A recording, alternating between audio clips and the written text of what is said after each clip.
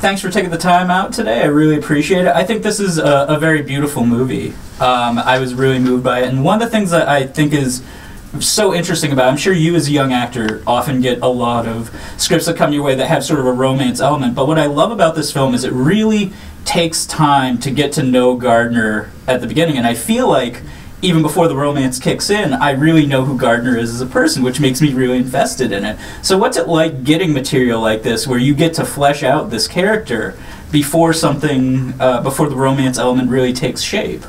Well, I mean, I think really in this film, the core of it is the relationships, and I think it's a coming-of-age story more than a romance film. I mean, it's an important element of it, but I think that just is to highlight Gardner's longing for these tangible relationships in a real relationship rather than just talking to her through a screen.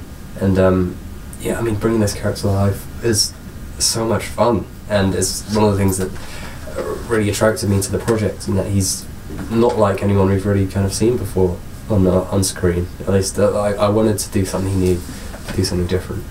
Yeah. And there's a very interesting physicality that Gardner has as well. You kind of have to learn how to walk in a very certain way. What was it like sort of coming up with the physicality for this character and how he was going to move?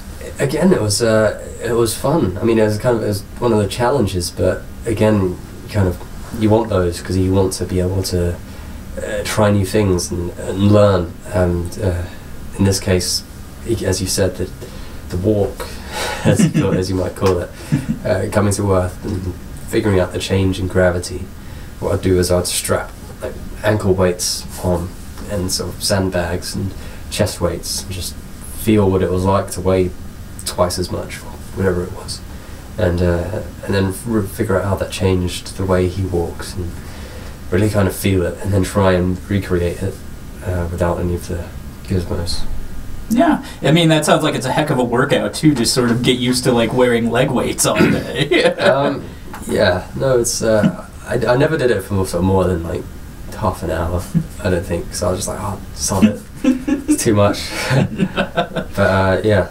Yeah, and it's great to see a cast like this, and it seems like everyone is just so perfect for their role, and everyone has such great chemistry with each other, especially in scenes with, I mean, obviously the scenes with you and Britt, and the scenes with you and Gary, and especially the stuff with you and Carla, which I really, really loved. So what's it like working with people like that and sort of getting this chemistry together between all of these characters? Well, it's very, especially in this film, I think it's really important that we make them feel very real, the relationships. And so, for example, with Carla, he's grown up with this woman. She's not his mother, but they are very close. And so I think for us, we wanted to have that kind of camaraderie and banter, almost like siblings more than mother and son. And I think that was really important to just sort of show how this is their life, and this is what they deal with, this is what they grow up with. Yeah.